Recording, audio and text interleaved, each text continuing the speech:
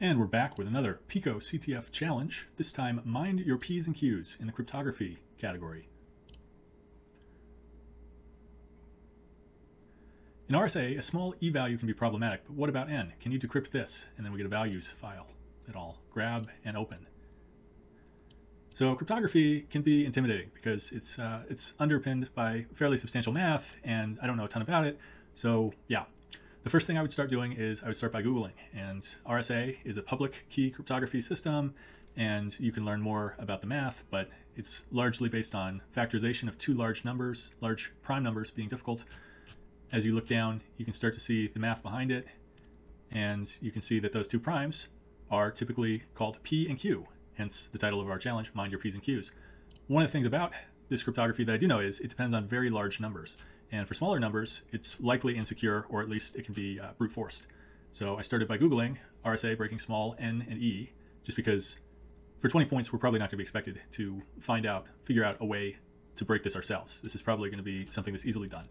And when I looked down here, I saw CTF RSA decrypt using n, c, and e. And I thought, hey, that sounds exactly like what I'm doing. And that looks a lot like the problem. So that's how I stumbled across this guy, this GitHub page, which has this RSA CTF tool, which seems to be very well liked from the star rating. So, and it talks about all the different attacks it does. I don't know any of these, but it's all very impressive, I'm sure, and it's all stuff I'm not familiar with. So I went ahead and I started installing, and I followed the instructions. So you'll see here I already cheated, just so you don't have to watch me download stuff, and I've already cloned it. So that was the first step you can see described, is clone this, which just means copy it locally. We also needed to do an apt-get, which is a way of installing locally. So I've already done that, and then we cd in to the directory, and we use pip. So pip is a package manager for Python, and the requirements file, come on, where are you? Not sure I'm in the right directory. I'm not. That's the problem. PicoCTF, RSA, there we go. The requirements file lays out all the libraries, the Python libraries that are needed to be run.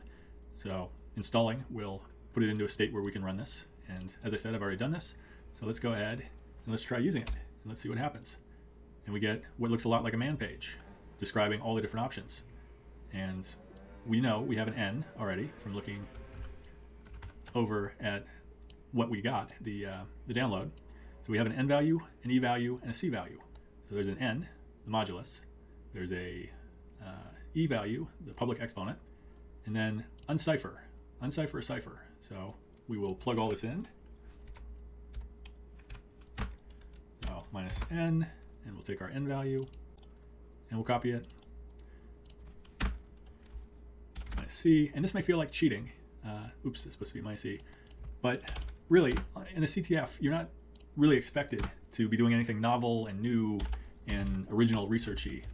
It's largely supposed to expose you to different topics and areas, and no one can be a master of all these areas. So don't feel bad using tools. I don't. And we'll run that, and we start getting some output.